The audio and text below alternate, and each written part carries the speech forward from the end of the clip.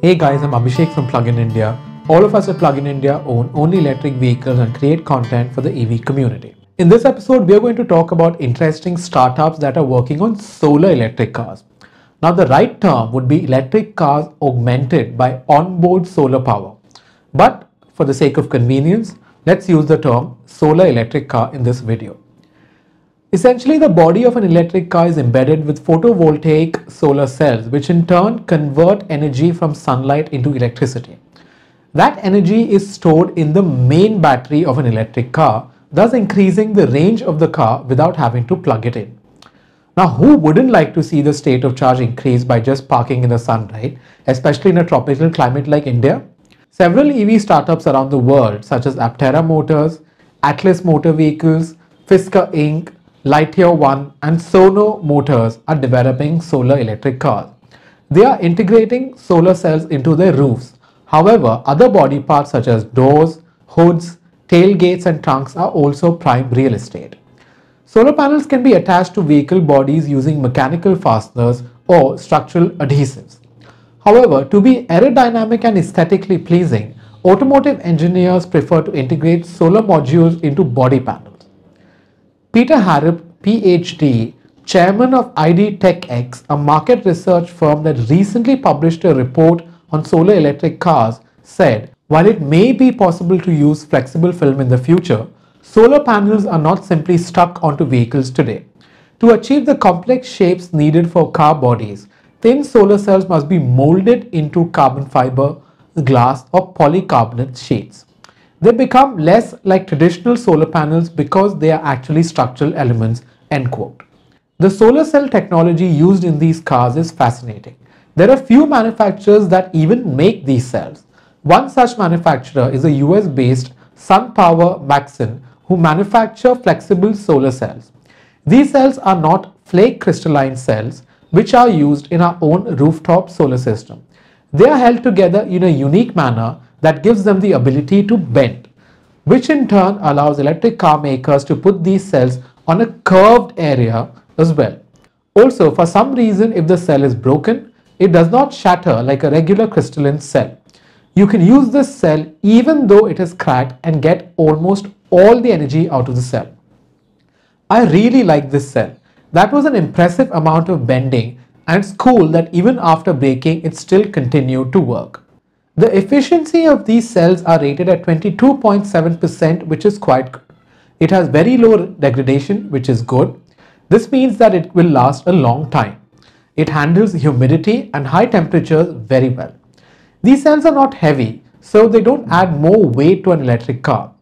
So the technology is there for more electric car companies to add solar panels on the body of an electric car. Now, many of you will wonder if the solar cells on a car can even generate enough energy to be meaningful. That is a very valid argument. What we're seeing is that startups like LightYear and Aptera are innovating with awesome technologies to make a solar electric car viable. For example, they are working on designs that ensure the cars have a fantastic drag coefficient, which ensures the car consumes as little energy as possible at high speeds. They're also working on a body that has aluminium and carbon fiber composite body panels, which reduces the weight of the car. Both the cars use hub motors in the wheels, which gives the lowest energy losses compared to normal electric cars. All these technologies working together offer some pretty incredible and interesting results. Check out these numbers. The LightYear Zero offers 560 kilometers range on the highway at 110 kilometers per hour and more than 700 kilometers in the city, all with a battery pack of just 60 kilowatt hours. The Aptera 3 wheeled solar car, which looks like a spaceship from a sci-fi film, has a 25 kilowatt hour battery but provides a range of 400 kilometers. If you park the Aptera all day in the sun, you can get around 60 kilometers of range free from the sun. The LightYear Zero generates up to 70 kilometers of range from the sun if parked all day in the sun. The Aptera has a drag coefficient of 0.13 and LightYear Zero has a coefficient of 0.19. That just blew my mind. A 60 kilowatt hour pack barely gives 300 kilometers of range at highway speeds in modern electric SUVs today. the LightYear Zero gives more than 550 kilometers. The incredible focus on aerodynamics ensures an energy density of around 100 watt-hour per kilometer when driving at 110 kilometers per hour on highways for the LightYear Zero. This just goes to show that efficiency is everything in the EV world. The more OEMs think about efficiency, the fewer resources we use and the better the world will be. Unfortunately, the big guys mafia for the last 100 years have assumed that oil is an infinite resource and have built cars that are humongous monstrosities, and they continue to offer those same sized EVs. I absolutely love how EV startups like LightYear and Aptera are showing the way out of this endless consumption way of thinking with their unique designs. The Aptera 25 kilowatt hour version is being sold at $25,900. After US federal credits, it will cost around $18,000, which may make it very attractive for a lot of people. At the same time, its unconventional looks might drive away a lot of other people. Nevertheless, at Rs 15 lakhs, a three-wheeled solar electric car like the Aptera just won't do well in India. But the great news is that solar cell technology will keep improving.